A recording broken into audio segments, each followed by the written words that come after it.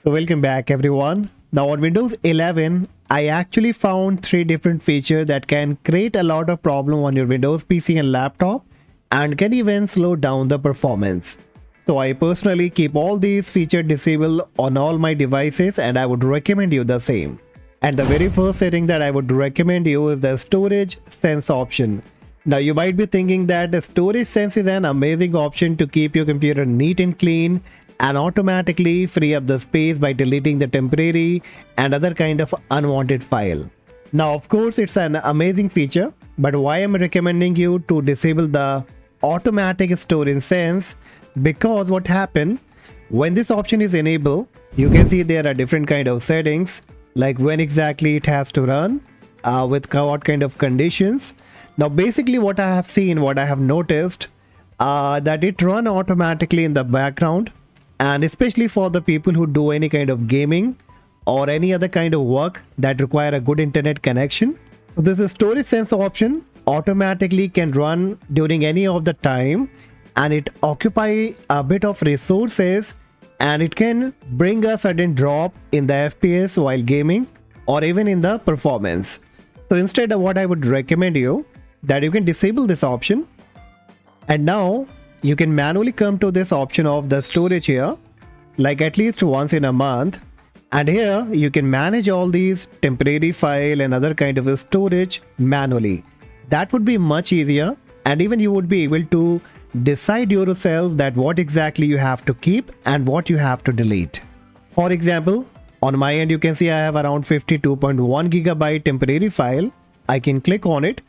Now it shows me that what exactly are the temporary file, including the recycle bin and the download.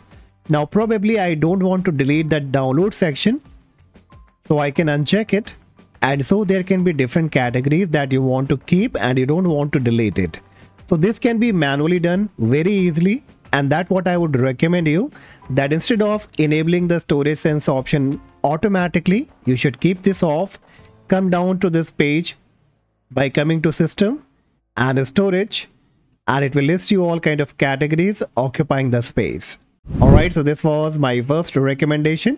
Now next what you have to do, click on your Windows search, type power cfg.cpl, hit the enter key, and the power option page will be up. Now it will display all kind of power plan here. So here from the left hand side you have to click on choose what the power button do. Click on it. Now here in the shutdown settings, there are 2 important settings that I would recommend you that disable them right now. Number 1, the fast startup option. Now it's recommended from the Windows, and it says this help start your PC faster after the shutdown. Of course it will be helping you to faster your shutdown, but basically it doesn't proper shut down, and you will find that many kind of files are still running in the background, and that can probably create a lot of problem in the future. Now if you will bring up the task manager on your end and go to the performance, now here in the uptime you can see that it only shows me 17 minutes. So basically that means my computer is up for only 17 minutes.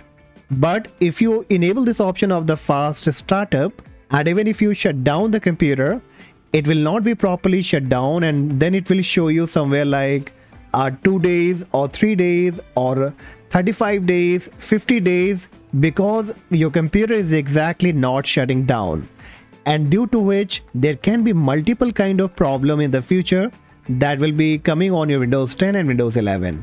So it's always recommended that kindly go ahead and disable the fast startup, no matter it will take a bit longer time to shut down or to open up after the shutdown, but yes, of course you will be saved from a lot of trouble.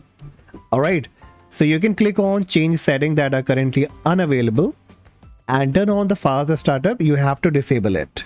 And now the third and the last one is the Hibernate. Now Hibernate is basically for the people who mostly use the laptop. What they do, instead of shutting down the computer, they just close their laptop once they are done with their work, and after that the next time, maybe in the next morning, whenever they have to start again, they bring up the laptop and they find all the application and all the work that they were doing before or in the last night, so that they can easily continue with saving a lot of time.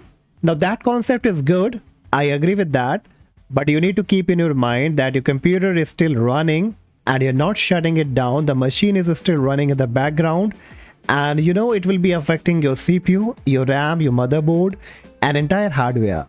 And sooner or later, you will realize that it started creating a lot of multiple problems. So again, it's recommended from my side, and even many experts recommend that to disable this option. Alright, so just uncheck the Hibernate option and turn on faster startup, and then you have to click on save changes. So now once you have disabled all these 3 features, and the next time when you shut down the computer and restart again, you will find some difference, and even you will be saved from a lot of trouble coming in the future.